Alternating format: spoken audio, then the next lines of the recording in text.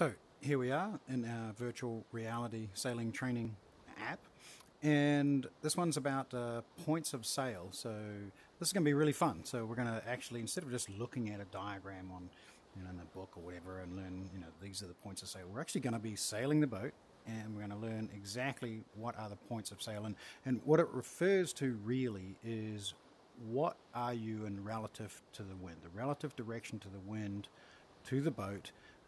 If you learn these points of sail, somebody can say, hey, I'm on a beam reach, and you'll know exactly what is going on. So here we are. Just a quick orientation. Wind is right there. That's where it's coming from. In this app, it's always coming from 12 o'clock. That's how we've set it up. And if you look around, we've got all the clock numbers on the water. So 12 o'clock, that's where the wind's coming from. Obviously, 6 o'clock is right over there, and that's where the wind's going to. All right, and that's across the wind. 3 o'clock and 9 o'clock is across the wind over there. So here we are. This is about as close to the wind that we can sail. The red zone that you see there, that means you really can't sail there. That's called the no-go zone. And what it means is that you really can't sail. If you try to sail in there, the wind's coming too close to the front of the boat, and you won't get any power from the boat. In fact, you'll end up just flapping the sails and nothing happening. So at about 1 o'clock, that's about the closest that you can sail relative to the wind. And so what this is called, and it's right there, it's called a close haul. So we are close hauled and we're on port. Now, what does that mean?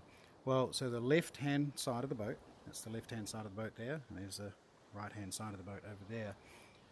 Port is the left-hand side of the boat, and that is the starboard side of the boat over there. Starboard is right, port is left, and the way you remember it is port and left have the same number of letters. So this is the port side of the boat, so we are on port, and what that means is that the wind is coming from the port side of the boat. All right, so we are close to the wind, we're close hauled on port. So now what we're going to do is we're just going to bear away to 2 o'clock. There we go. And we'll speed up, and what we have to actually do is just let the sails out just a little bit, because the wind is not balanced on the sails, and we can talk about that in another video. And we'll just tighten this mainsail up. So now, number 2 o'clock, that's called a close reach, and again we're still on port. So close haul is at 1 o'clock. Close reach is at 2 o'clock. Alright, so let's bear away to 3 o'clock and let's see what happens. So right here, now the wind is directly a beam of us. So the wind's coming from over there at 12 o'clock, and that's a beam of the boat. And that means we are on a beam reach on port, and if you can see the arrow right up here, it's directly across, and what we need to do is let the sail out just a little bit.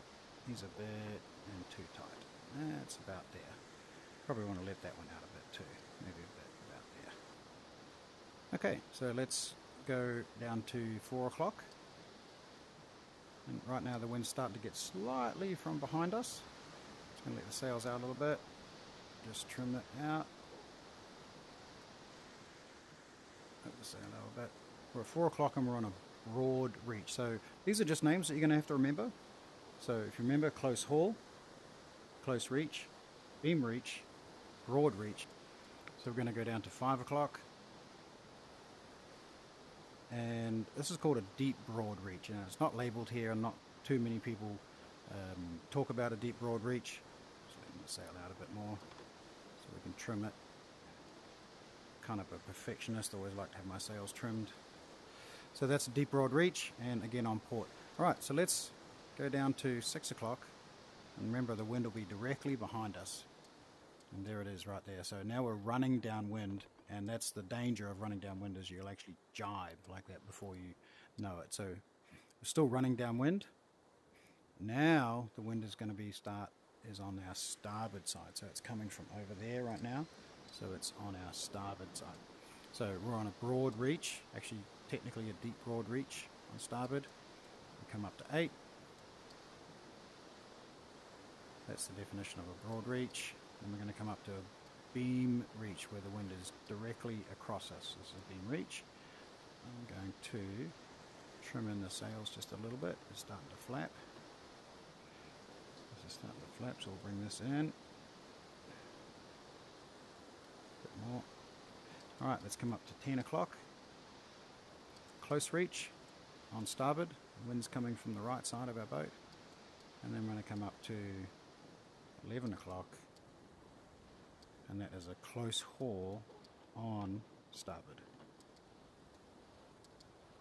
Alright, so and then if we turn into the wind, we're in the no-go zone.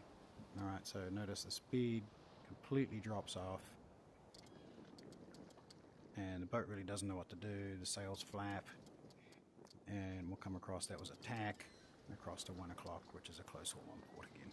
Alright, hope you really enjoyed that introduction to close haul, close reach, beam reach. 4 o'clock, that's a broad reach. 5 o'clock's a deep broad reach. Running downwind is 6. 7, deep broad reach. 8, a broad reach. 9 o'clock, beam reach. 10 o'clock, close reach. 11 o'clock, close haul. Directly into the wind is sailing into the no-go zone.